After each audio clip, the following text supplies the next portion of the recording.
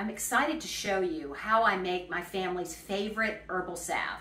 We've used it for many years. It works for everything. Insect bites, bruises, rashes, burns, you name it, this is gonna work for it. And when you're finished, you can pour it into, it'll be liquid when you finish, and you can pour it into these little tins, and when it cools, it firms up to this nice, beautiful texture, and you can just tuck these tins everywhere. And the first thing you need to do is fill a mason jar 2/3 full with your herbs of choice. And I like to use a blend of 9 different herbs: calendula flowers, plantain leaf, English lavender flowers, echinacea herb and root, rosemary leaf, comfrey leaf, St. John's wort. Once you've got your mason jar 2/3 full of the herbs, you're going to go ahead and pour in a cup of coconut oil and a cup of extra virgin olive oil until the oil comes to roughly an inch or so to the top. You can also use 2 cups of each if you prefer. And you're going to screw on the lid. And you're going to put it into the bottom of a crock pot or a slow cooker that is lined with a cotton rag. And you're going to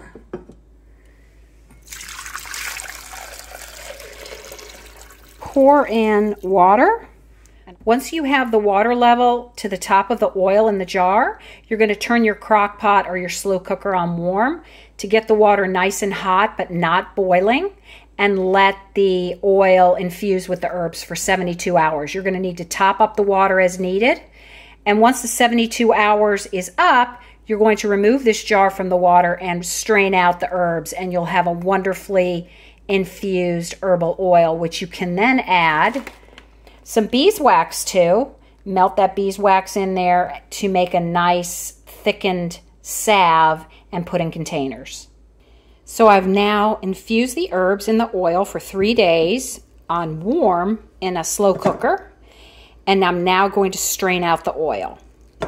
So you line a large bowl with a tea towel and get everything into the bowl.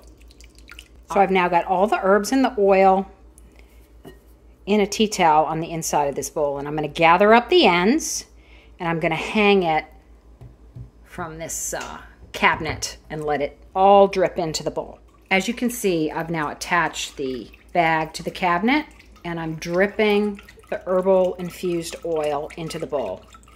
And once this process stops dripping, I'll squeeze the bag to get any excess oil out. The next step is to take your herbal infused oil and, if you want to, add some beeswax to it to thicken it up before you put it into your salve tins. So the oil is still warm after separating it from the herbs.